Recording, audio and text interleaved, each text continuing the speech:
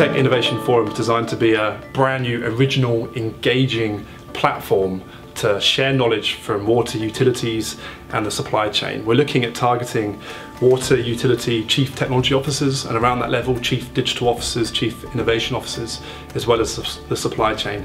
And we really want to deliver something different. You know, the water market is completely saturated with events, and so this gives us an opportunity to create something brand new, something engaging, and a chance for people to walk away with, you know, great content, great ideas, and great contacts. And part of the reason of being here in Amsterdam is it was the very first advisory board meeting. So during the planning stages, we put together a list of over 10 water professionals from around Europe and surrounding areas, comprising water utilities, engineering consultants, technology providers, researchers. And the idea is we're really building this panel of experts that's eventually we're going to be creating an event for the industry, by the industry. So two major themes came out from the meeting. The first was the digitalisation of the water market. So how brand new pieces of software, AI systems are really impacting and disrupting the traditional ways of delivering water. Well, for Vitens it's key. So we have the ambition to be a 24/7 digital utility, a smart utility where digitalization affects every single part of our business.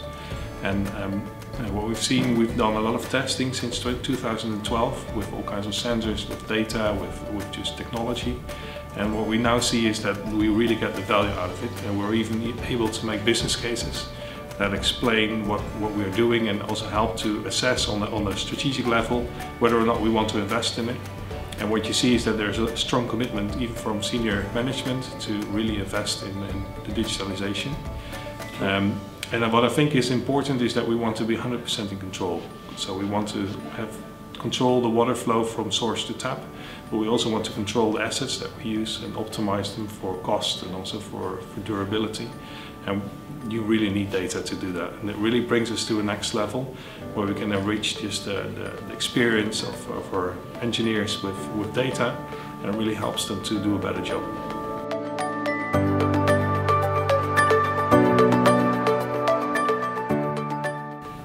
So I think the era for the analog side of things is coming to a close. We've moved away from writing things down on paper on sites, storing things and not being able to reference it, and now we're seeing this real move to be able to surface all that information and do something clever with it.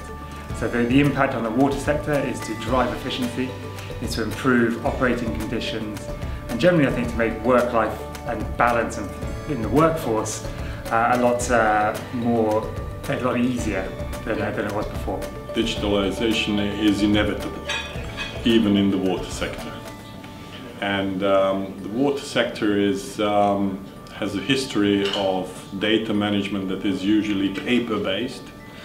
And with every generational change in personnel management, there is a loss of knowledge and expertise in the business. So digitalization will first of all help in terms of changing the way data is being handled and how a water utility becomes a custodian of data, information and knowledge.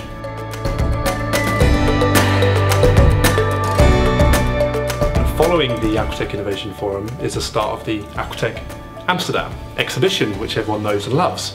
And the idea is that the bridge is kind of connecting the two, whereas you have more project level discussions in the forum, the visitors and delegates can then see the technology firsthand on the exhibition floor for the days afterwards.